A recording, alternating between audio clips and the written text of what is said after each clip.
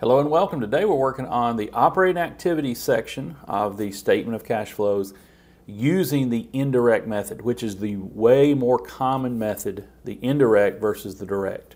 If you're new, my name's Jeff and I'm teaching the financial accounting series and the principles of accounting series. So we're in chapter 12 of statement of cash flows. And so let's talk about just real quickly the operating, investing, and financing sections of the cash flow statement. So there's three sections. Operating involves net income, current assets, and current liabilities. Investing involves long-term assets, and financing is long-term debt and equity. Now, under operating activities, there's two different ways to prepare this. We can use the indirect method, which is our video today, and then the direct method. Now, the indirect method starts with net income and plus or minus adjustments, and the direct method just figures out cash receipts and cash payments. About 95% of the time, you'll see an indirect statement of cash flows using the operating activities. Now, investing and financing are the same. Only under operating do we have a direct or indirect.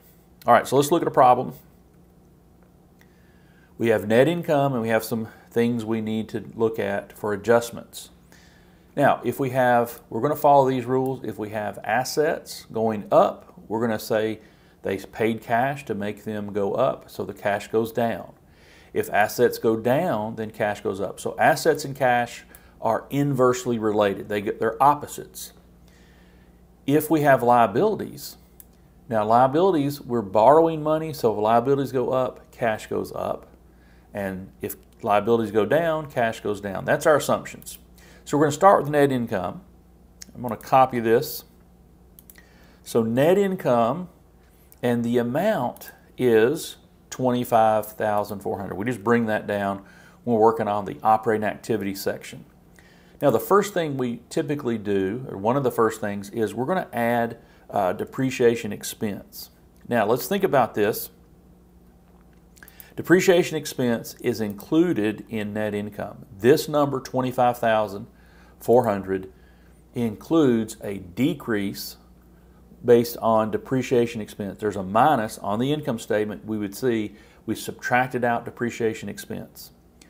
Now, depreciation expense is a legitimate expense, but it is non-cash. So if we take it out, it already has a negative. So to take it out, it takes a positive $8,000. So it looks weird, but if you looked at the income statement, it has a negative depreciation expense. We need to take it out and we add the depreciation. So you can say you add back depreciation to try to get to operating activities. All right, the next one is gain on sale of land. Same kind of thing here.